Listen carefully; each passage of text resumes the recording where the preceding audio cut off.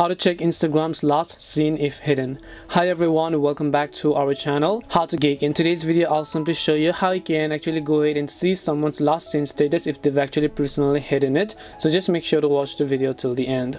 So what you have to do is, first of all, just go ahead and then open up Instagram application.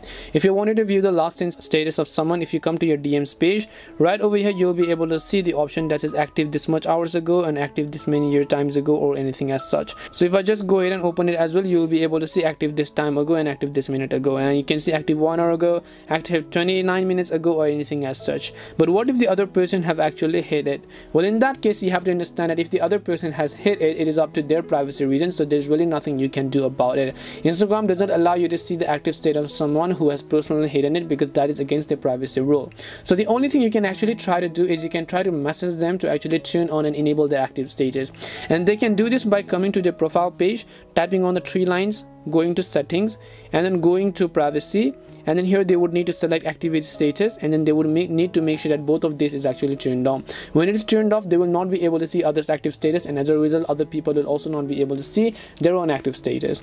Hope this video helped you answer the question. If it did help you, then make sure to leave a like and subscribe to our channel. If you have got any more questions, feel free to leave them down. Thank you very much for watching and see you in the next video.